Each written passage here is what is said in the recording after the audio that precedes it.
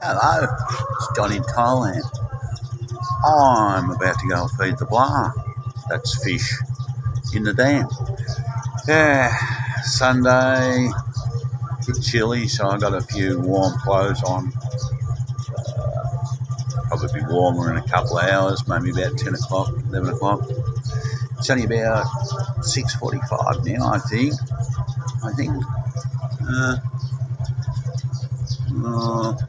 It doesn't show me on the other side. Bugger.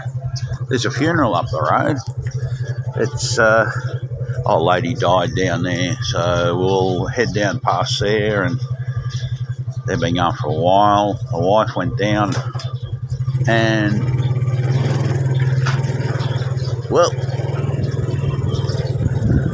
the wife went down and helped with the breakfast. We've been putting up with the music, not that it's that bad, I suppose, since about, it'll be 4 o'clock, got way out about 5 o'clock, so, yeah, it's only a 2-day funeral, which is good.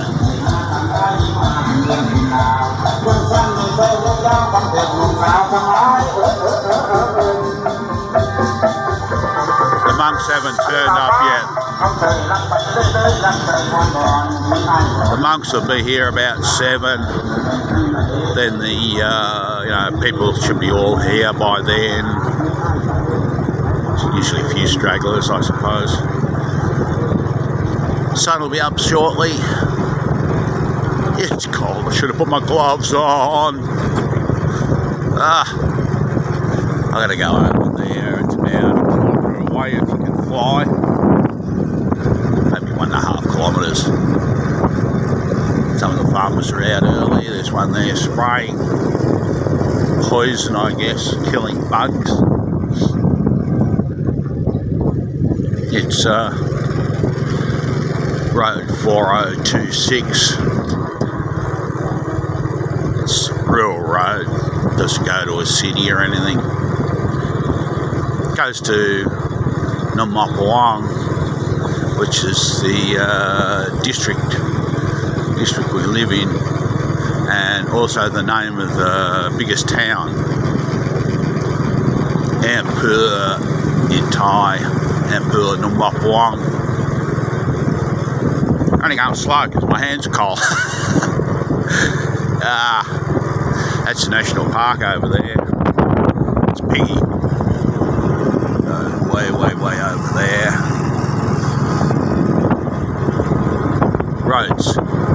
The road's good here. It's dirt road down when I turn off. All farmland through there. Yeah. Sun will be up soon.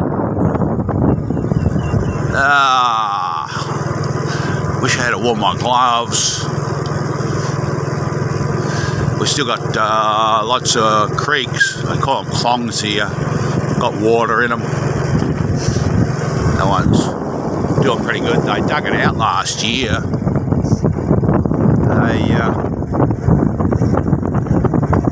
They try and dig out the clongs where they can to make it into kind of like a dam, I guess you could say. That guy's got corn. It's only about a month old. Something else is growing here. I don't know what it is. This is our turn off here. Yeah, so we're heading down here on this rough old dirt track there, and all the trees in my wife Tick's orchard. They're all mango trees. 4 varieties in there.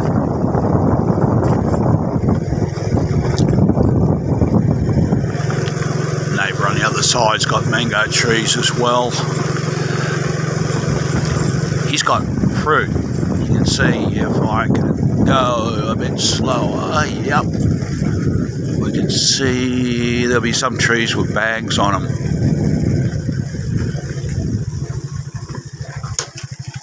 That one there is probably been bagged maybe in the last week, maybe 2 weeks. Too late though. too late for everyone this year. No one's going to get good money because there's so few mangoes ready to sell. You know, they're talking about a few boxes,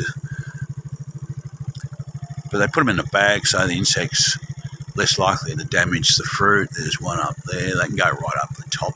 Mangoes grow everywhere. There's another one.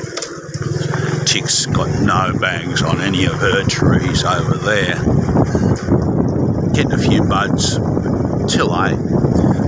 By the time the fruit's formed in 80 or 90 days time and we can pick it and sell it, the price will be gone. Won't be any good for us. So this will be our third shitty year, I suppose you want to call it that. Yeah, so we go off the track here.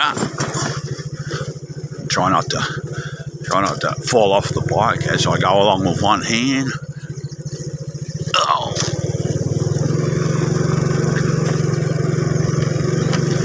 This is my job every day. Twice a day, once in the morning, once at night. Come out and feed the blah. I like getting fed because there's too many of them at the moment and Tick can't catch them. She's not a good fishing person. They're the big balls. They're 6mm. We go through that box every day. That's not half a kilo. That's probably only 300 grams. And then there's the big box. I'll get it in a minute.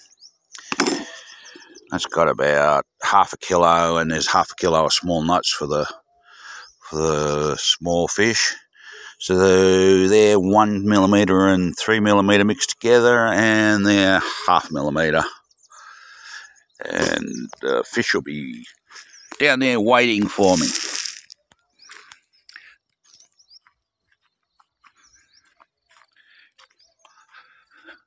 Yeah, they're awake. They're all over the place at the moment, but once I start feeding them, I don't wait too long. They'll gather around. There's some I can see in the water already. I don't go right to the edge. I don't want to frighten them away.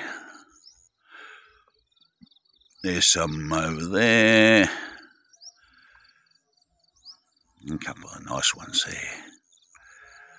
Yeah, so basically I'll start off with the small balls. And we then go to the bigger balls in sequence. Once I start throwing the little balls in, they'll be moving around quick. The water will get frothed up fairly quickly. There's all the little ones going for the food already. And a bit more over there. And some down the front here. I don't put too much near the edge of the water because the bigger balls, when I throw those in, they'll float with all the disturbance of the surface of the water towards the edge. Okay, that's enough of the little stuff. I'll give them all little stuff when I go up there next to that gum tree. Little food, that stuff. Yeah. Oh, there we go. They're nice fish. I can't understand why you can't catch them. There's good feed there for someone. More over there. That's female. The bluier ones, the grey, blue coloured ones are the boys, and the dull grey ones are the girls. Obviously need a makeover the girls. So now we do the bigger food, and we'll get attention. I'll go over there first. We'll get some more attention from bigger fish who only eat the bigger food. And over there. And over there. There. And a bit more in the middle there. So So they're frothing up the water. You can, well, it's not really froth, that's probably the wrong thing to call it. They're disturbing the water all around where I've thrown the food in. And some of the ones over there haven't woken up to the fact that I've got food here. But they will soon. I'll throw some of these big balls in. They make a noise when I throw them. I don't know if you can hear that. Not that noisy. Yeah, so that's it.